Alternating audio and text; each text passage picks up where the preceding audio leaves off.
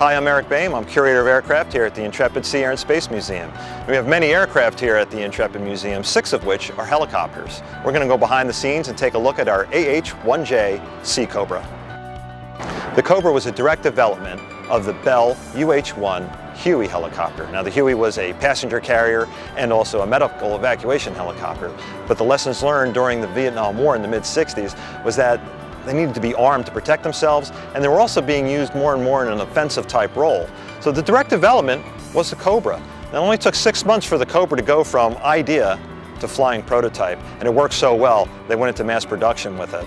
So one of the big differences between the Cobra and the Huey, other than not being able to carry a lot of troops, were these stub wings. And you'll notice on the stub wings there's hard points where you can mount rockets and missiles.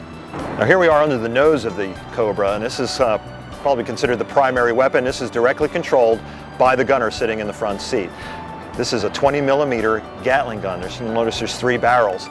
Now 20mm slug, that's about 3/4 of an inch. It's actually bigger than 3/4 of an inch in diameter. These come in high explosive and even armor piercing for taking out tanks. So sitting in the back seat is the pilot. His primary job is to fly the aircraft. In the front seat, this is the guy with the work to do. This is the gunner. Here you can see his gun mount. He can select all the different weapons that this thing carries, and he fires them all from the front. He can also fly the helicopter if he needs to from the front seat, but that's usually the guy in back's job. So the backseater is the pilot.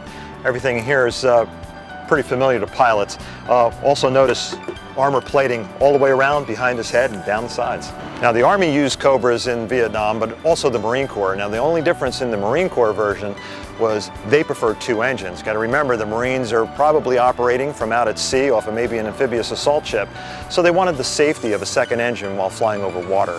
Though developed in the 1960s, the United States Marine Corps is still using updated versions of the Sea Cobra. For more behind-the-scenes videos, visit intrepidmuseum.org.